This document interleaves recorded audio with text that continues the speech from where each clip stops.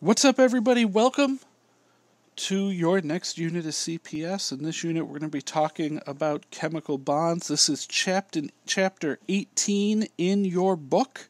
We are going to start with section 1, which is stability in bonds. So, without further ado, let's keep trucking. First, let's talk a little bit about a compound. We've already talked about these somewhat. Compounds combine different atoms, and we know different atoms can be uncombined elements such as copper, like we find in copper wiring, or oxygen gas that we breathe all around us. But these elements, especially if we take sulfur into account, we can put these three elements together through chemical means to make a compound. All right, the Statue of Liberty started out as pure copper. All right, but over time it reacted with sulfur and oxygen in the air to get that green patina that we now see today. This green patina, and you could sometimes see this on pennies, is unlike any of the three elements it's made of. It has its own distinct properties that are different than pure copper, pure sulfur, or pure oxygen. When we do something like this, when we have a compound, we define that compound by a chemical formula using those same symbols that we used on the periodic table to talk about the elements.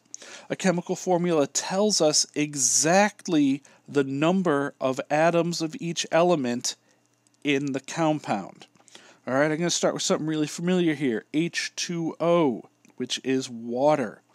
All right, you got two H's and one O together. All right, you have the chemical symbol for the H for the hydrogen, you have the chemical symbol for the O, and then there's this little 2 down here for the H known as a subscript. That means there's two H's. All right, this is why it's really important to watch your capital and lowercase letters when writing your elemental symbols.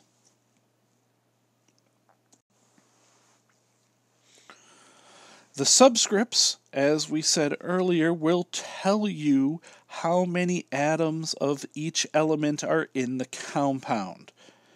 All right, if a symbol has no subscript, we assume there is one atom of that element. So going back to H2O, there's a little 2 for the H, so that means there's 2 hydrogen, and there's nothing for the O, so there's 1 oxygen. All right, here are some very common chemicals. All right. Sand is silicon dioxide, a silicon and 2 oxygens. Sugar, cane sugar, sucrose, has 12 carbons, 22 hydrogens, and 11 oxygens. This is like the sugar that you would bake with. Vinegar is a type of acid called acetic acid. It has 2 carbons, 2 oxygens, and 4 total hydrogens. It's written this way because this is the way an organic chemist would write it. This COOH group identifies an organic acid. All right, you don't really need to worry about that. Alcohol, at least the kind of alcohol that your parents may partake in, is known as ethanol. It has 2 carbons, 5 hydrogens, and then an oxygen and a hydrogen. Again, this extra hydrogen here is put next to the oxygen because of how it's bonded. The other 5 hydrogens are all bonded to the carbon. I grabbed this right out of your book so you can see there was a little typo. This H should be capitalized. All right. You can see some other common names, their chemical names, and their formula, and see how everything works. What you should be able to do from the formula is pull out how many of each type of atom there is. In the case of milk of magnesia, right here we have an OH in parentheses. This 2 gets distributed to everything in the parentheses like it would in math. So there's 1 magnesium, 2 O's, and 2 H's. And it's written like this again because of how the atoms are actually bonded together, but we're not going to worry about that right now. The whole reason atoms undergo these bonds is for atomic stability. All right, it all goes back to those electric forces between electrons and protons. The negative electrons and the positive protons are attracted to each other. All right, and then that also means that electrons from one atom can be attracted to the protons of a different atom, and that all plays a role. All right, the noble gases, the last column on the periodic table that starts with helium, those are unusually unstable. They are the only essentially non-reactive elements on the table. And we don't really see any compounds from these noble gas atoms because those compounds are actually less stable than the original noble gases. One of the things that helps us look at chemical stability is to look at something called an electron dot diagram. That is where you have the symbol of the element, and then you put dots to represent the outermost electrons, or the valence electrons. These outer energy shell electrons are the ones that are involved in bonding. And almost every element on the periodic table wants to have 8 electrons in their outer shell. There's a couple of weird ones, like hydrogen and helium, that only want 2, because that first shell of electrons can only hold 2. So helium with 2 electrons here has a complete outer shell because helium can only hold 2. But most other things want 8. So notice how as you go from helium to radon, neon, argon, krypton, xenon, radon all have 8 dots around it. This means they have a completely full shell. If we look at some other elements, hydrogen only contains 1 electron. We know that the first shell wants 2.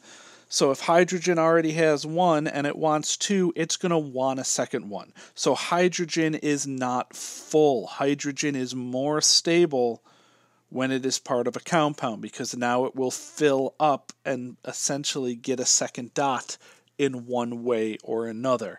And that's what we'll be talking about this whole unit, is how hydrogen and other elements can get those extra dots, or how they can get rid of dots if they want to get rid of them instead, how they can get rid of electrons.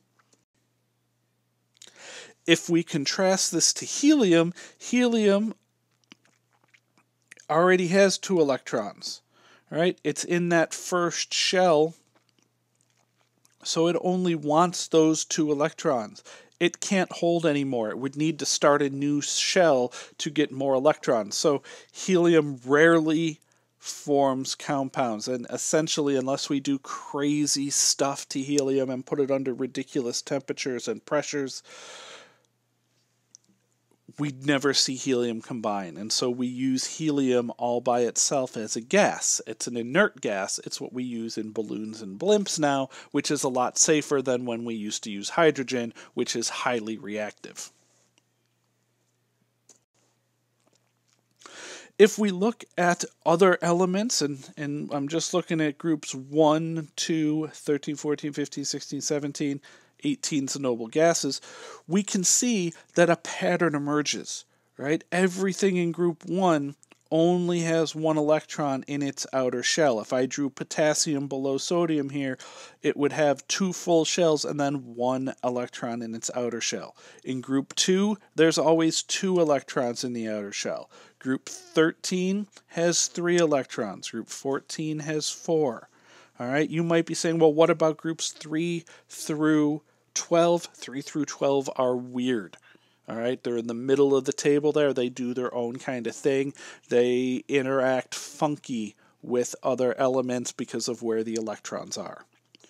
But for groups 1, 2, 13 through 18, the last digit of the group number tells you how many outer electrons they have.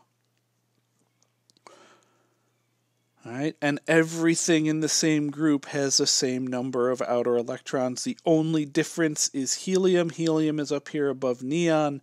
Helium only has 2 electrons, but that's because its outer shell can only hold 2 electrons.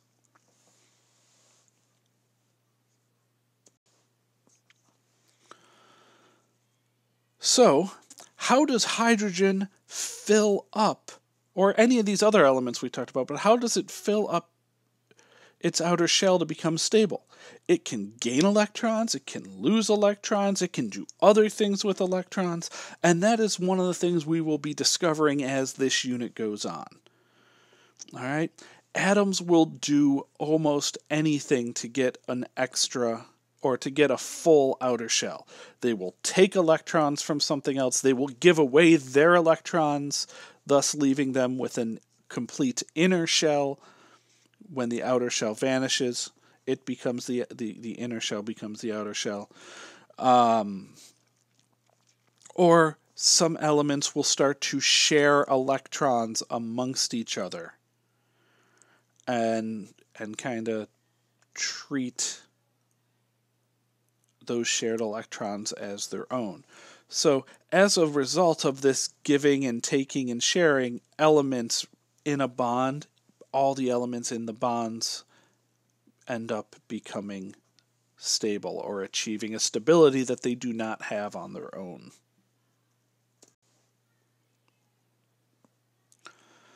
If I look at more of an example here I have sodium. All right, sodium has 2 electrons in the first shell, 8 electrons or a full second shell, it's also a full first shell, and 1 electron all alone in third shell. Well, sodium should have 1 electron. It is in group 1. All right, it is in the third row of the table. That's why there's 3 shells. It's amazing how well that table works. If I look at its good buddy chlorine, all right, chlorine has 2 electrons in its first shell. All right, it's also in row 3 of the table. It has a full second shell, and then in its third shell it has 7 outer electrons. It's part of group 17, so it should have 7 outer electrons. Well, 7 is 1 away from 8. So what we're going to see happening here is this lone electron from sodium is going to be given away to that open spot in chlorine. And what we will see happen is we will see that extra electron kind of go in there and then get deleted from the sodium. If you now look, sodium's new outer shell is right here, and it has those 8 electrons. 2, 4, 6, 8 in that outer shell. It got rid of the third shell altogether, so that second shell became its outer shell.